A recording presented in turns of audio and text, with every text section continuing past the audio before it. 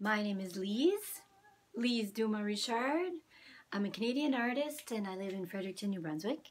And what I mostly do are acrylic paintings. So I love all forms of art. I like rug hooking, I love art journaling, I like knitting.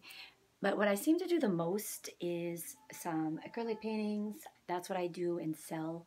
And I create cards from my paintings as well. So today I thought I'd give you a little tour of my studio. I'm just simply going to take my camera, go around the room, and show you how I'm set up. Alright, so the first thing is this here is a Murphy bed. So my room doubles as a guest room as well. So I can have it all set up like this, spread my things out to work as it is now, or I can put everything away and bring down this bed and it turns into a guest bed. So I have these two tables on the side and they both fold into the wall. So I just fold them under and it makes more space for my guests when they come.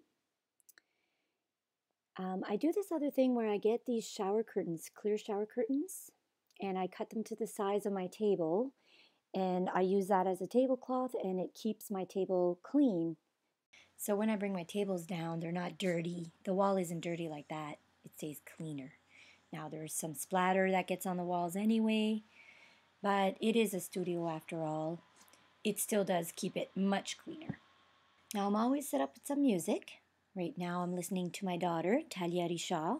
She sings and makes videos. Little plug-in for my daughter right there. So I always have music though, seriously. I find it really helps my mood and my creativity. So this idea is from my grandmother. She painted as well, and I thought it was so good to keep everything together. I put all my tube paints in one. I put my fluid paints in the other drawer. I keep my markers up on this top shelf. All my paintbrushes, everything I need is all together. The whole thing is on wheels, so I can roll it around where I need to in the studio. I thought it was a really good idea. I'm glad I got that idea from her. Now this is part of my Murphy bed. That's the table that I can bring down. I just bring the legs up and put that in so I can bring down the Murphy bed. These are just some paintings that I put there to show you some of my finished paintings and my cards that I sell. And this is the chandelier that my neighbor was giving. He gave me two of them. So this one I painted in white, and I'm going to put that one right there. So I've got a number of places that I can paint at. I can paint on that big easel. I can paint on this little one here that I've got. I can use my tables, this one or the other ones like I showed you before. And I want to show you one other thing that I can do if I'm working on something really big, such as this one. So right now I've got it set up where I can paint on the wall here. So if it's a really wide, big canvas, this is the way that I normally do it. I'll just paint on this wall. What it is are these wooden beams that I had put in, these little beams that I've got nails all over, and I can just hook up my big canvas on that. So I can move it and go back to my table if I want to, just by lifting this up, bringing my little pellets up, and then I can put my shower curtain on top of it to protect it. And there you have it. So it gives me a lot of variety, a lot of different ways that I can set up my studio depending on my needs. So I developed that idea with the beams because I was making big holes in my drywall. So that solved that. So I have another section over here. This section is where I usually do my art journaling and sketching. So I have everything handy. So I like to surround myself with things that I like. I like to put images on my walls. I like things eclectic, clearly. I like old cameras and collecting things. This my daughter made. I thought that was a good idea. She wrapped these cans in different fabrics, and I can put my markers and pens and crayons in. That's a dish that I had made, a pottery dish. I put my markers in that. And I've got stickers and gesso and everything that I need to do my sketchbooking and art journaling is all set up right here. So yeah, I usually come and do some sketches before I do my paintings on my canvas. And sometimes I'll come in here and do some art journaling like in this little book. I just have fun on the pages and do some crafting. Now this is the other corner of my studio, and here I've got a lot of storage space on the top and on the bottom. I've got another nice area there for working at. My son tends to take over this area right now. Here's something he's working on.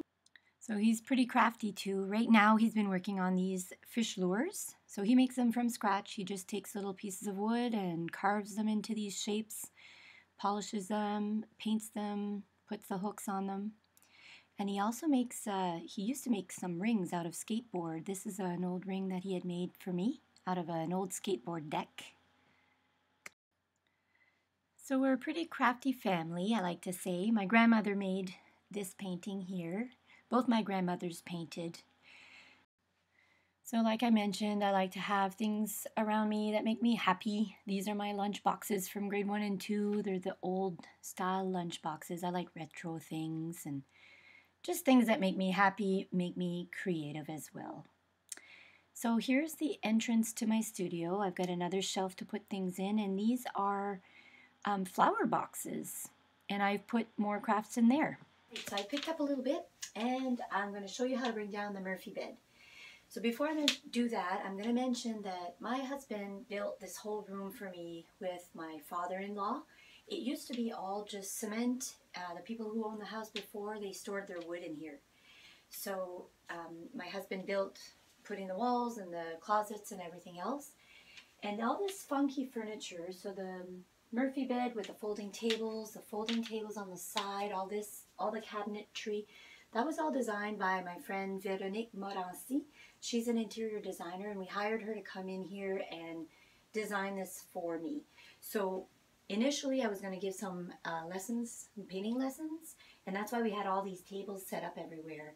I decided to stop doing lessons, but I clearly use all the table space anyway, so I love it. Veronique, you did an awesome job. It's very functional. I love it. So she designed it, and then my husband finished the build. So he's the one who built the Murphy bed and put in the tables and everything else with her design. Okay, I'm going to point out one last thing on the floors. My husband had put in these nice click flooring, and I was messing it all up with my paint. So I cleaned it all up, and I got these foam squares, and they're great because it's nice and cushiony on the legs, and it protects my floors. So I would recommend this over a drop cloth because the drop cloths are slippery, and this is not, and it's easy. So when I go to bring down the Murphy bed, I'm just going to fold it, and I'm going to tuck it under the Murphy bed. All right, so here's how.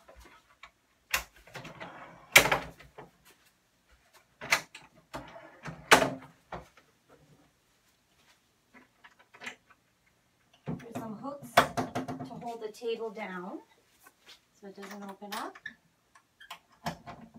And I move these to the side for my guests. And these are the legs. They always stay there. I don't bring them down.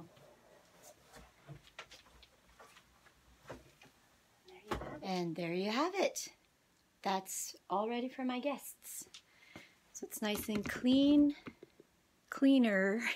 I mean, it is a studio. There's a lot of stuff in here, but people can walk around the bed, and it's nice and comfortable place. Feature that I really like too is this light. There's a light up here. You can turn on and off for my guests. Well, that's the end of my tour. I hope you enjoyed it. See you next time.